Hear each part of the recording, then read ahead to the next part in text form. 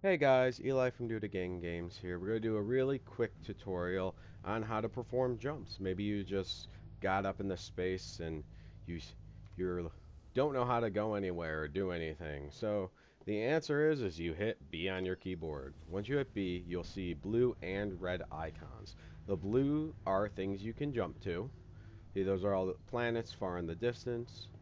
And then there might be things even a lot closer to you, like this one, that are red, Omega 2. I have no line of sight. The drive can't actually get connected for whatever reason. It'll charge up, but it will never actually let me jump there because it's obscured. So in that case, say something's obscured, what you do is you would find something close to it that you could jump to, or you'd move out away from the shadow of the planet, for example. So let's make a short jump here. So another tip is you can hit C on your keyboard and it will turn on basically cruise control.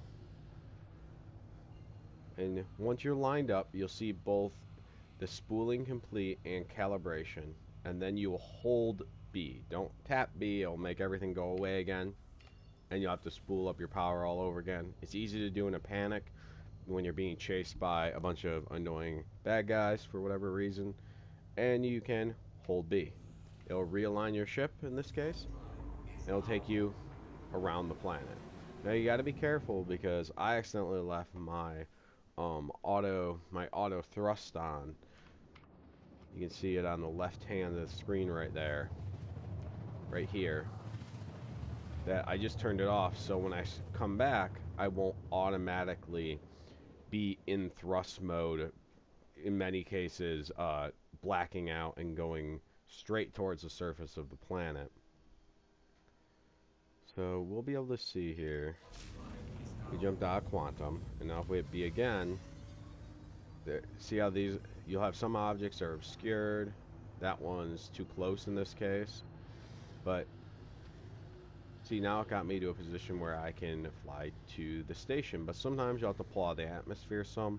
It's helpful to hit C for thrust, and then hit shift, and it will lock it so you can just fly up in the atmosphere till you're high enough. I'll give you an example. You can use your boost as well by hitting shift to propel yourself out of the atmosphere.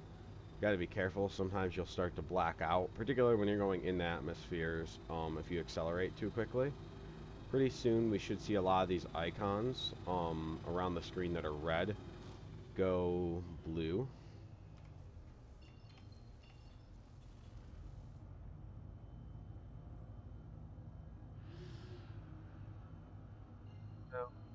You can just, now to get higher in the atmosphere, if there's something you can jump to, you can just, for example, like this, make a short little jump and jump to the station. Now be careful when you approach a station not to fly at it straight on, kind of go above or below so you can turn around and do a burn to stop more quickly. Now, if you want to jump somewhere farther away, you can hit F2 to bring up your map. Let's say you wanted to go to ARC L1. So you can select. With everything in this game, this map is the worst. So we'll go here. You can click on it. You'll see it's selected because the blue line of its orbit is selected. And sometimes you won't get a green line like you're supposed to, which is always a lot of fun. Let me try. So if you don't get a green line, hop back in, hop back out. And there you go. Now I have a green line that I didn't have before. I am spinning for reasons that are beyond me. Let's see here. That was a fun glitch. Okay. So I'm going to take off my cruise control so I can stop. Hit F2 again. You'll see that you get a dotted line, and then to set the route, you just go up to the top and hit set route. I'll make a solid line. And then when you hit B, it'll take away all of the objects that you do not have selected.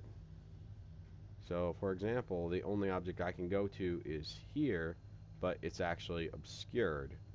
So I might have to go somewhere else in order to get to it. There could be an object between me and it for some reason. Let's see here. Doesn't look like it, but it sure thinks there is. We'll try over here.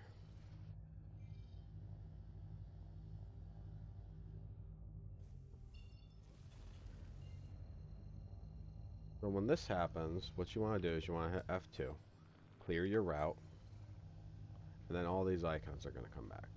So then if you can jump to somewhere nearby, for example, a point around the planet, it should get you to the right angle so you can jump to other places. Oh, there's that. And now we can try again. Go here, click, hit set route. And now we can jump there. Why it doesn't work sometimes and why it does is beyond me. But that's how you basically navigate. Same thing.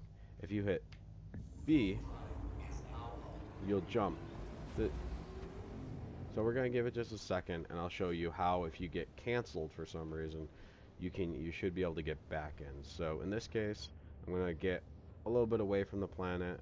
I'll get like a few 100,000 kilometers and I'll hit B and I fell out. So now now the only icon you're going to be able to see, let's say you wanted to go back to the planet for whatever reason, because you forgot something, like me, you can hit clear route. You can click back on the planet, hit set route. Things, sometimes it does not work. And there you go, you should be able to see a lot of places to jump to again, so at least you're not stuck. So in this case, I believe this is where I want to go to, right?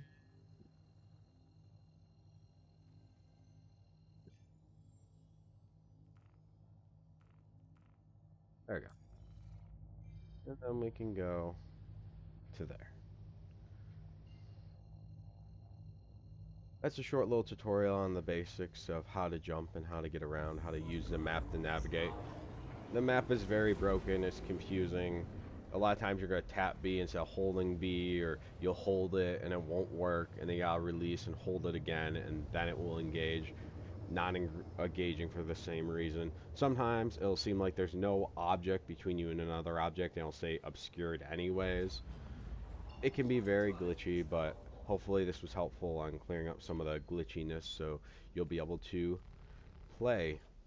Thank you for watching. Use my referral code if you're new and haven't played before.